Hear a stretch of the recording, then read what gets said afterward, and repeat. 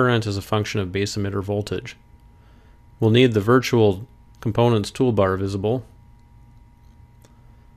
And let's go ahead and find a typical transistor. This is the 2N2222.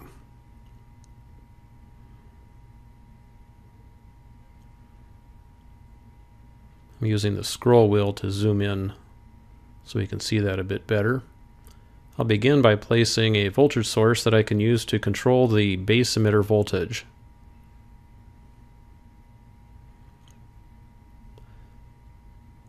I'll give that a nominal value of 1/2 volt.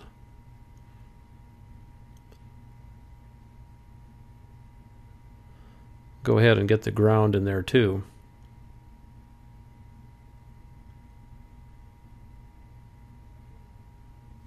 Alright, now I have one voltage source to control the base emitter voltage. Let me copy that and then modify it to a second voltage source that controls the collector emitter voltage. Give that a little bit higher nominal value.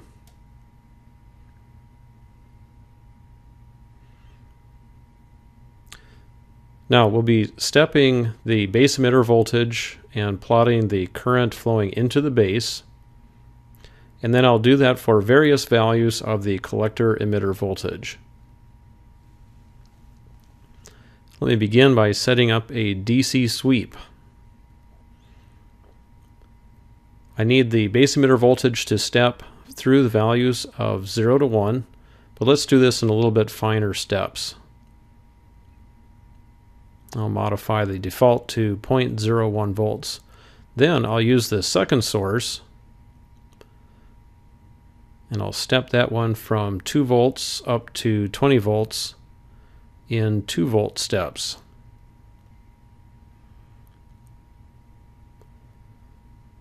The output that we're mainly interested in is the base current.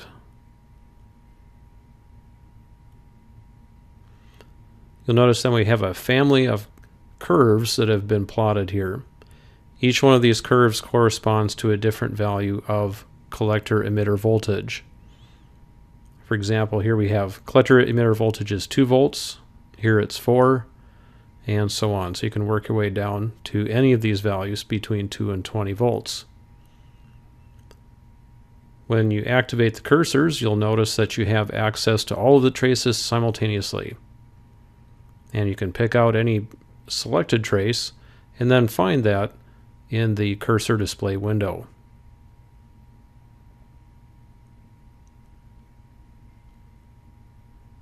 We see a whole range of values, and they certainly spread out as we see higher values of base emitter voltage.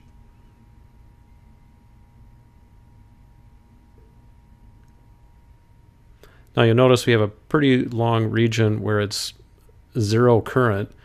If you'd like to be able to see the interesting areas just a little bit better, you can select a non-zero value for the minimum plotting limit for the x-axis.